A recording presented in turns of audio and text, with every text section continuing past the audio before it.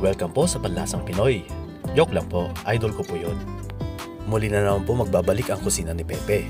Ngayong araw na to, tayo ay magluluto ng kansi. Ito na po yung ingredients natin. Beef hock o beef pata. Fresh langka o jackfruit. Lemongrass. Spring onion. Salt. Green chili o yung siling duwag. Parang yung iba kong kilalang politiko, dada ng dada pero pag nasa kote ay umuurong na. Ayan. Red hot chili o yung siling matapang. Katulad ng presidente ko na kaya kang ipaglaban kahit saan. Ginger and peppercorn. Garlic o bawang, but huwag nyo pong tatanggalin yung balat kasi nakakadagdag aroma. Onion. Annatto powder.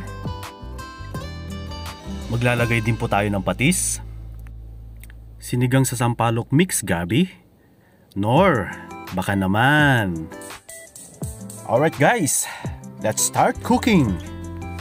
Siya nga pala guys, yung pata kanina ay pinakuluan ko na through pressure cooker ng around 15 minutes, so konting luto na lang. Ayan na po ang mantika para sa ating pagsusutay ng mga ingredients. Unahin po natin ang peppercorn sa katumbawang. Maaring nagtataka kayo kung bakit inuuna ko po yung peppercorn. Sa kadahilan ng habang sinusutay natin yung peppercorn ay lalong lumalabas po yung lasa at yung aroma to blend in sa ating meat. Kaya po yun po ang ginagawa ko. Hayaan lang po natin medyo matusta yung ginger and peppercorn. And then isusunod na po natin yung garlic and onion. Ayan po. Pagsama-samahin na natin para masaya. Hala, sige. Halu-haluin lang natin. Kagaya ng halo-halong pambobolan ng iyong manliligaw.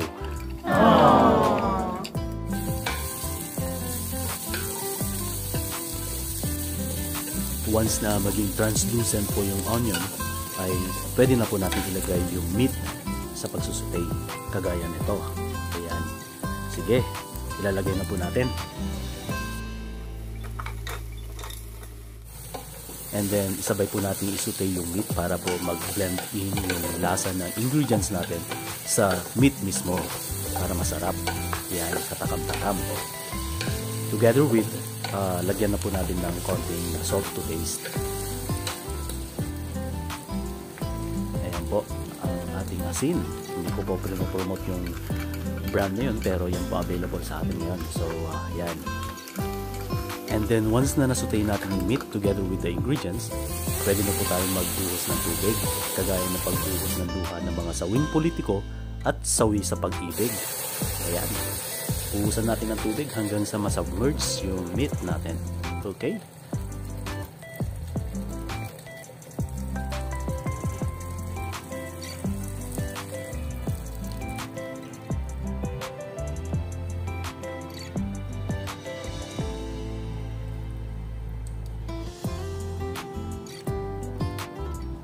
At this time, ilalagay na po natin yung lemongrass. Ayan, pampabango at pampalasa.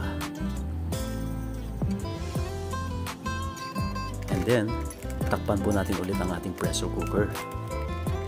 Once po na tumunog yung pressure cooker natin, ay orasan lang po natin ng 13 to 15 minutes para po makuha natin yung saktong lambot ng ating beef pata. So, eto na po yung 15 minutes na pinapalambot natin yung beef pata. Check natin.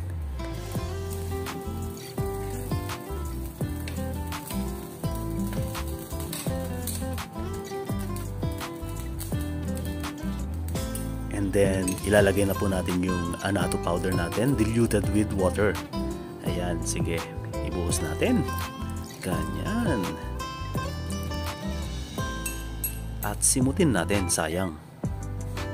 After that, ilalagay na rin po natin yung fresh jackfruit natin, yung langka, para po maluto na rin.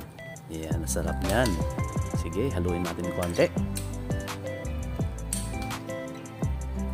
Dahil nakuha na po natin yung tamang lasa ng lemongrass, pwede na po natin tanggalin sa pagpapakulo. Okay? Kaya po, tatanggalin ko na po.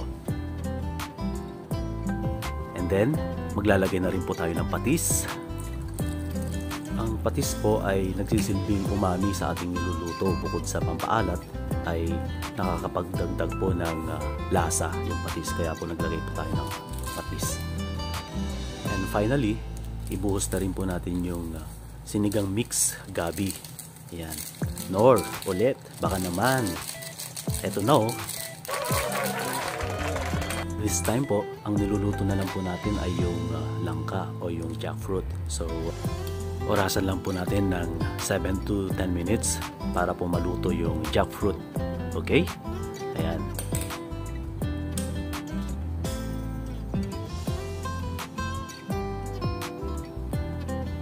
Ayan po guys, oh, mga kakusina. Tingnan nyo kung gaano kalambot ang beef pata natin.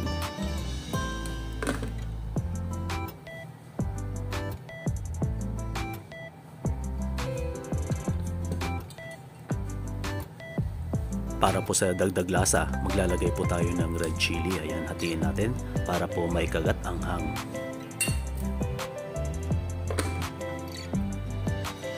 Sige po, check natin kung ano na po yung texture ng niluluto natin.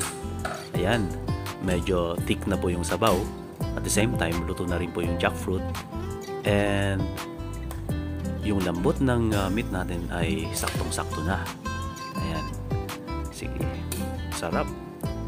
Dahil almost cook na po to, ilalagay na po natin yung mga sili natin. Yung siling diwag at yung siling matapang. Ayan.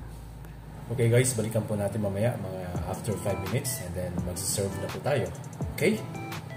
Be right back.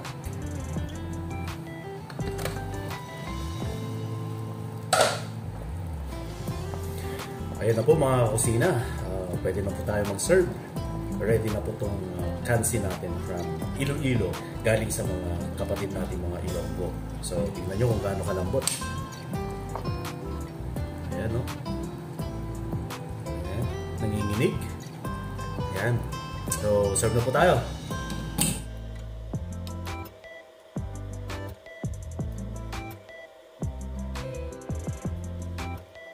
Okay, lagyan natin ng konting spring onion. Ping, ping, ping. Ayan.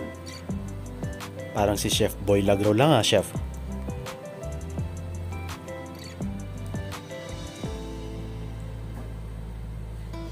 Okay mga kakusina, ito na po yung finished product natin sa Kansi. An authentic dish galing po sa Iloilo region. Or sa mga kapatid natin mga taga Bisaya. Ito, Kansi. Ang ginamit ko po dito ay beef knuckles. Yan. Okay. Alright. Kung nagustuhan nyo po itong video na to, huwag po sana natin kalimutan mag-like, mag-subscribe at mag-share. Maraming salamat po. Dito lang po sa kusina ni Pepe. God bless.